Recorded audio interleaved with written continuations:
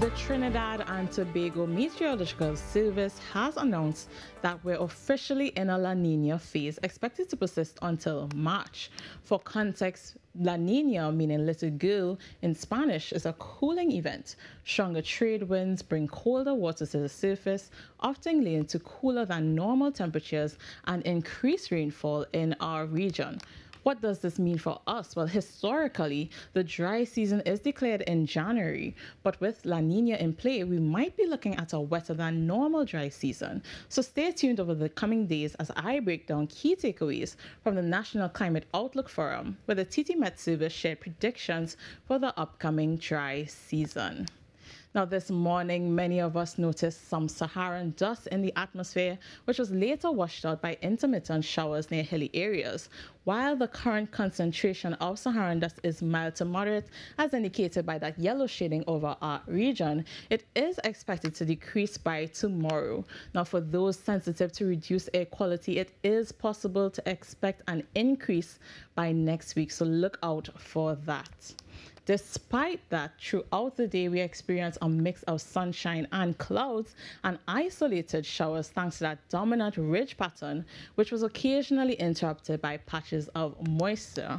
But as we head into the night, expect mostly clear and a cool night with brief showers possible for both islands. Now, currently our temperatures are 28 degrees across the board, but it will drop to 22 degrees in Trinidad and 24 degrees over in Tobago. Perfect for a cozy night at home.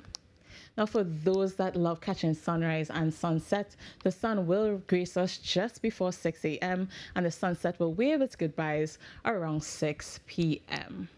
The ridge remains in control and dominant, promising another predominantly sunny and breezy day, but expect a few clouds to interrupt the sunshine with a possibility of brief showers, particularly near hilly areas. However, we anticipate a slight increase in moisture due to surface convergence, bringing some cloudy patches and showers during the morning into the afternoon period.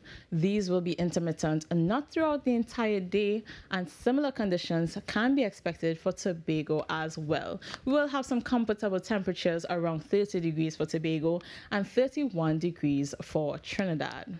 Now, although seas are moderate, lingering long-period northerly swells may cause occasional choppiness, so all marine interests are advised to stay cautious. With that in mind, wave heights currently are reaching up to 2 meters in open waters and about 1 meter in sheltered areas. But before we go, let's check in on that cold front we talked about yesterday. Well, it is still lingering and has drifted further south.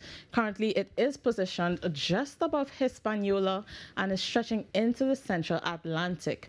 While this one isn't the strongest we can expect, it's already bringing temperatures down to a chilly 16 degrees in parts of the Caribbean. Crazy to think about. For those in the northern Caribbean, you might want to keep those jackets handy with a more intense cold front expected into next week. It could be time to invest into those warmer layers.